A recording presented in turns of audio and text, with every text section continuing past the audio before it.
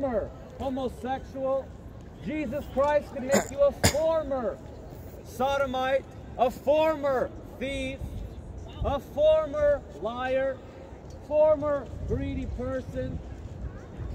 He can make you a former fornicator. See, fornication is anyone who is practicing any sexual conduct outside of the bonds of marriage. One man and one woman together in marriage forever until they die to raise up godly children is what God wants for you.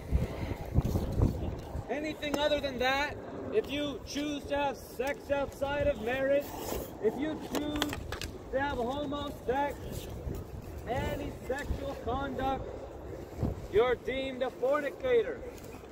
And fornicators will not enter the kingdom of God. If you smoke the marijuana, you too are not deemed to enter the kingdom of God. You see, the Bible says Jesus was bruised for our transgression. He was wounded for our iniquities. The chastisement for our peace was upon him, and by his stripes you can be healed. You see, all we like sheep have gone astray. We have turned everyone to his own way. We've all sinned against God, but God showed his love towards us in that while we were yet sinners, Christ died for the ungodly. So you could stop being a fornicator, stop being a sexually immoral person, stop being a homosexual, stop being a liar, a lesbian.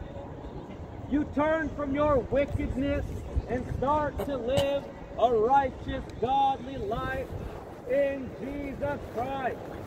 Here it is. Only through Jesus Christ do we have salvation. There is no other name under heaven given among men by which we must be saved. Can I see your name? Don't interrupt. David. Well, I'm happy to tell you that I'll make a contribution to Planned Parenthood on your name today. Okay, and what's that? Abortion? So women could kill innocent babies in their room? Long live Planned Parenthood. Oh, a man Follow Jesus. came up to me and said, "What is your name?" I told him my name, and he said that he's going to make a contribution to Planned Parenthood in my name. Oh, the wickedness of this generation, thinking that it's fine for women to kill innocent babies in their womb, which is supposed to be the safest place for a child. But you wicked women choose to kill them. Kill babies in their womb, in your womb. And not only that, you approve of that ungodly, wicked behavior. You approve of murder. You see, if someone were to kill a pregnant woman on the street or anywhere else, he would get charged with double homicide. But when a wicked mother chooses to kill her child in her womb by paying for it, it's all fine. You see, the Bible says, woe unto them, woe unto the generation, cursed be the generation that takes light for darkness and darkness for light. When people start to say that good is evil and evil is good, Follow Jesus. the Bible says, He died for woe you. to such people, cursing to such people. When people think being a fornicator, having sex outside of marriage is okay, woe to you.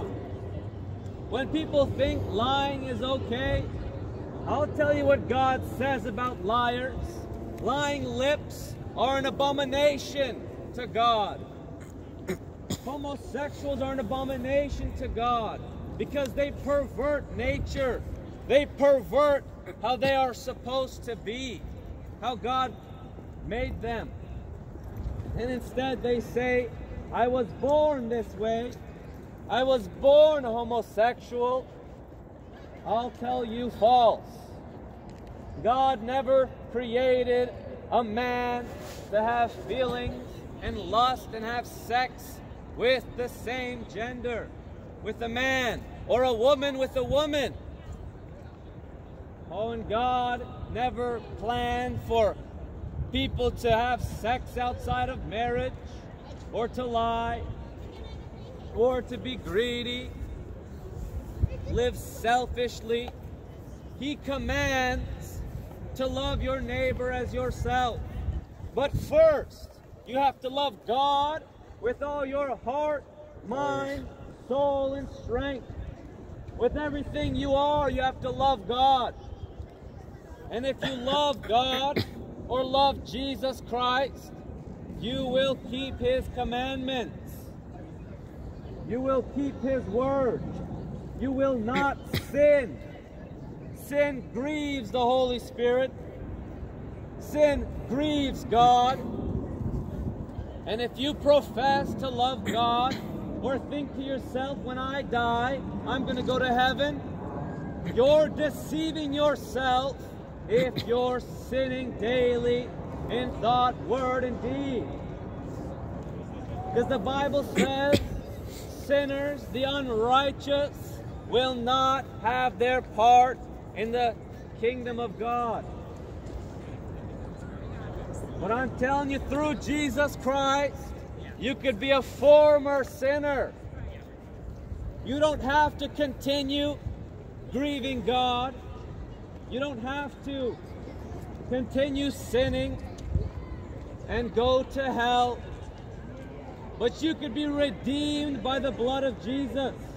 Behold, the Lamb of God who takes away the sins of the world.